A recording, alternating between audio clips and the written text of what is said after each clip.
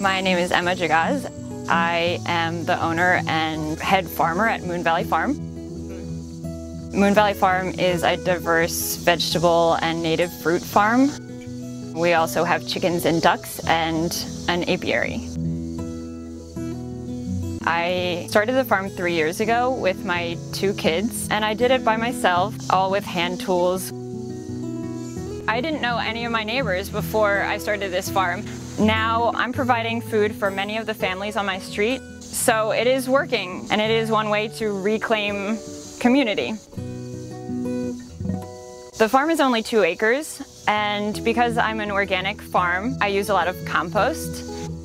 A lot of farmers are paying for the commercial facilities to create their compost for them. I think that's silly.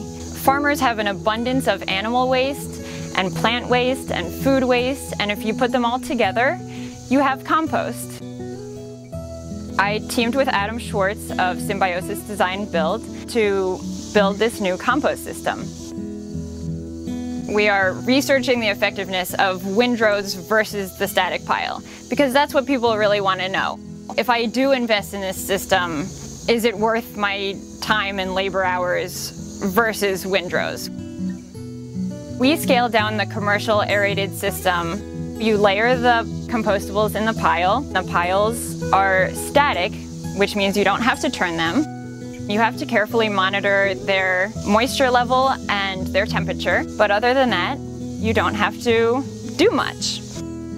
Using this new system, I can use all of my farm inputs and have compost in as little as 8 weeks in a faster, more efficient way, in a much more efficient use of space. I want the soil to be better when I'm gone than it was before I came.